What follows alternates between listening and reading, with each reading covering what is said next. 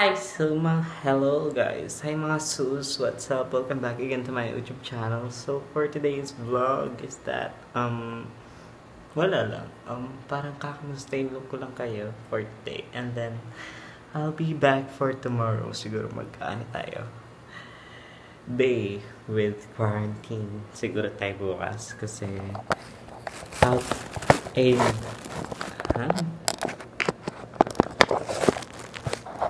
ayaw mag-stand. Ayaw mo, mama. Ayan. Mag-ano tayo siguro bukas. Yung living a day with quarantine, ganun. A life with quarantine. Tama ba? Ewan ko, anik-anik. Ngayon, nasa hallway po ako and it's already 12:30 I guess in the morning. And nasa terrace na ako. And ang lamig guys. You know. Ba't hawi ako ng hawi sa hair? Ang lamig, shocks. Nakita niyo yung redness ko? Ayan. Ang dami ko redness sa face. Ayan. Hindi ko alam kung saan to galing guys. Pero I don't know. Ayan. So, see you tomorrow na lang. Para makapag daily vlog na din ako. Yes, daily vlogs. See you tomorrow. So guys, hindi po tayo makatulog. And then it's I think 1 o'clock na ng madaling araw. Yeah. And it's ano na bang araw ngayon? 14 nata? 15? 14. Yes, 14. April 14, ilang araw na lang, birthday ko na, pero quarantine pa rin, hindi tayo makakapagwalwal, sis. Yeah. Kasi, tsaka liquor ban, bawal na din po yung mga alak. So, ngayon, I'm going to tackle about myself. Bukas na tayo magaan. Buhay quarantine, ganun. So, now, it's, nagkaka-struggle na po kasi ako because nung nag-umpisa po yung quarantine and I think around April na to first week of April nagka-cough and colds po ako pero wala pa akong fever na and then after ko magka-coughs and colds inobserve ko muna siya ng I think almost 1 week. Yeah, in-observe ko siya ng 1 week. And then, nauna muna yung colds ko. And then, yung cough ko. Nauna yung ubo ko. Pero, nagkasipon ako ng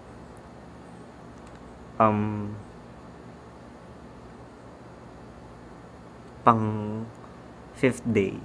Nagkasipon ako. And then, nababahala na ako, naguguluhan na ako, na i-stress na ako sa life ko. And then, when I decided to go to the hospital, and then pumunta ako doon, nagsabi ako ng totoo na nurse, may cough and colds po ako, pero wala po akong nafe-feel na sinat. Pero parang feeling ko lang sa init lang to ngayon kasi naglakad po ako papunta ng hospital because there is no tricycle, there is no anything here. And then after nun and the napuntan first in-approach ko yung guard, tapos tinanong ko saan po ba pwedeng magpa-check up dito kasi po sabi ko may cough and colds po ako na I feel worry about myself kasi baka may COVID-19 po ako. And then yun, sabi sa akin ng guard is labas daw ako ng pinto and then wag muna daw ako lumapit sa kanya. Yeah, I'm wearing face mask by the way and I'm wearing gloves na din nun. Because I don't wanna infect someone. Syempre, kapag hinawakan mo, parang feeling mo close contact na yun. And then, parang malapit na sa contact yun. And then, after that, nakikibok ko. Then, after that, in-approach ko yung information channeler nila. And then sabi ko, asan po yung nurse niyo dito? Because I have a cough and colds. Kasi I've been observing my body for almost a week. Sabi ko gano'n. And then, tinawag nila yung nurse nila. And then, I told her what happened. And then, ayun, dinala nila sa isolation room. And then, they checked my BP. They checked my blood. And nagka-x-ray na din ako. Yeah. In-x-ray po nila ako. Nagpa-blood test din ako dito. Dito siya banda. And then, thank God. Ay, bago yon. Everyone was looking at me because nasa isolation room ako yun. Nasa isolation room ako noon kasi feeling nila may COVID na ako kasi I've been coughing. Yan, umuubo ako, sumisipon ako. Hindi naman sobrang lalay. Yung feeling na kapag humiga ka lang or sumandal ka lang ng ganun is parang barado na to or this one. Pero mostly barado lang to. And then, ito lang yung tumutulo na parang liquidish na lang siya. Hindi siya parang slime na tumutulo. And then, ayun, I tried to contact her. I tried to calm myself na din because I feel worried about my family because syempre as a 18-year-old na din na magna-19 na this 25 is I don't wanna die pa. Syempre, pinapatatag ko lang yung sarili ko. I don't wanna cry. I don't wanna do anything about myself. Once I tried to commit suicide, pero that was just a day, mga sis. Pero ang mahirap lang kasi COVID po yung kalaban mo, which is may tendency na mamatay ka, may tendency na mabuhay ka, may tendency na makasurvive ka. Yun po yun.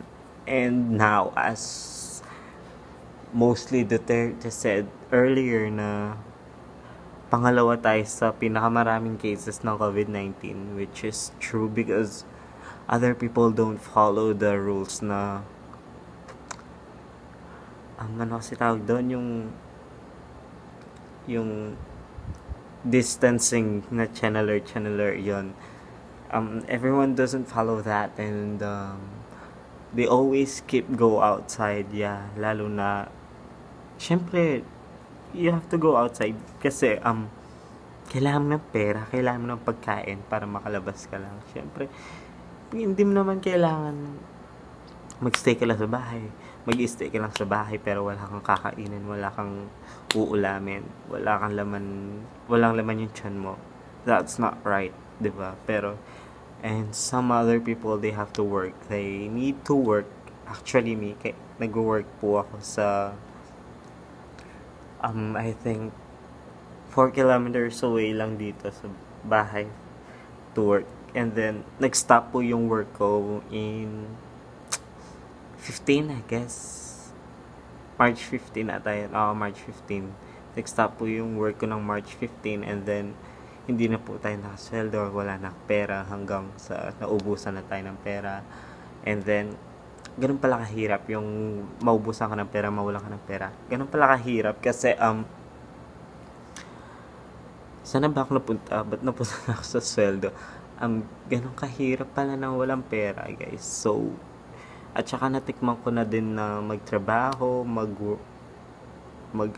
yung gumising na maaga, yon. Namimiss ko na yung work ko. As of today, hindi pa din tayo nakakabalik sa work. And, back to the COVID situation ko. I've been worried about myself because, syempre, COVID kalaban ko. I feel so pale kasi ang lamig dun sa kwarto. Ang lamig sa isolation room, promise. Ako lang mag-isa sa isolation room. May nakatingin sa door na mga nurses, etc. And then may nag-approach na sa akin na doctor. He said that yung sipon ko ba daw, mabilis yung tulo, and then nagka-cough ba ako yung by schedule daw ba yung cough ko? Hindi, sabi ko sa doctor na, no, my cough is anytime it will come. Sabi ko sa gano'n. And then, sabi niya, yung sipon mo ba, parehas tumutulo. Hindi, sabi ko sa doctor na, hindi po, nagbabara lang po yun dito ko na kapag ginaganon ko, may lumalabas na liquid na ganon, sabi ko sa kanya. And then, I've waited almost 5 hours. 5 hours ata. 5 hours. And then, waiting for the result which is, I'm safe. Simpleng cough and colds lang daw yun. And I don't have fever. I don't have any channeler. Hindi naman masakit yung katawan ko. I'm not. Actually, parang okay lang ako nun. And, it's, tawag dun, it's, parang natural lang siya na sakit sa akin. Because, he gave me antibiotics and then vitamins na kailangan kong i-take for 7 days ata. Or more than 7 days. Pero, within the 7 days, wala pang 7 days nung tinigil ko siya, and then eto wala na yung colds na naririnig nyo is parang wala to, yung hindi mo siya may labas, pero wala, pero dito wala nang circles. I don't feel any circles around here. Yeah. And then, as of today, I feel great. And then, after kong mag-antibiotic, actually, dumating na yung mga redness ko dito. Nagka-redness na ako dyan, and then nagka-redness na din ako dito, which is normal for me because I'm having some rashes around here and here. And I need to take another med for this one. I'm taking some prednisone and ano yung isa? Diphenhydramine natin. Diphenhydramine with Meyer E and some potency I'm using. Yan, para daw mag-glow yung skin ko, para magkaroon ng moisturize. Pero now, I'm using yung Lux Organics na soothing gel, and which is helps naman my skin to grow, to improve. Kasi, before yan, nagka-rashes ako. And, totally ganun, na nababakbak siya, sis. Pati na din dito sa mga eyebrows ko. Pag ganyan, ay nakita niya ganun, tapos pag ganun siya, girl, and then umaabot na yan hanggang dito, sis. Yan, umaabot na siya nun hanggang dyan. And then I tried using prednisone, diphenhydramine, and ang daming tinake ko ng diphenhydramine na 10 milligrams at saka diphenhydramine na 5 milligrams for 7 days na 7 days lahat yon. Pero I'm still taking them after 7 days, pero they work, nag-glow na yung skin ko. And then nung nag-COVID, and then I think 2 weeks ago, nung nag-take ako ng antibiotic, bumalik siya, sis. Ayan na, bumalik sila, girl.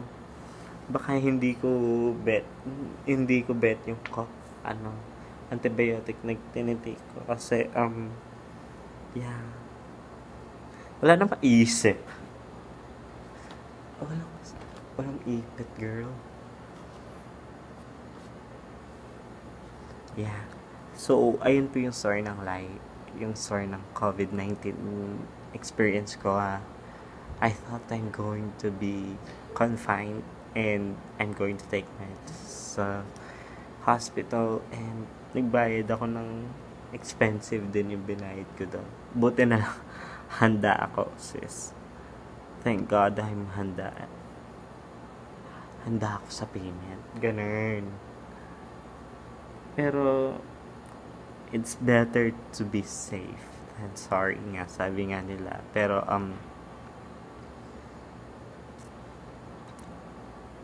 paano pag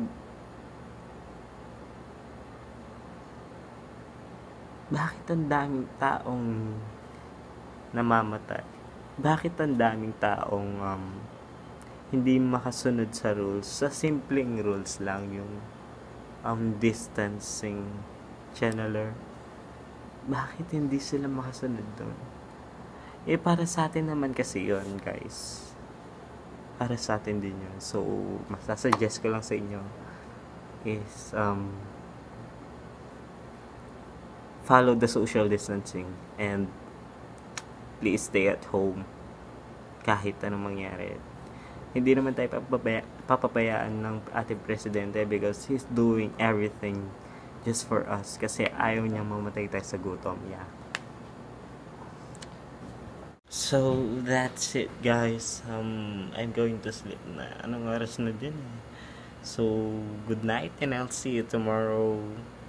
Yeah, don't forget to click the subscribe button and the bell button beside the subscribe button para ma-inform ka sa aking mga videos. And sorry na tagalan yung pag-upload ko ng video because I'm so busy with work. And yeah, ano ba? And please click the like button para sa ikasasaya po. And yun, ano ba? Wala na. Yeah, wala na. So bye, see you tomorrow.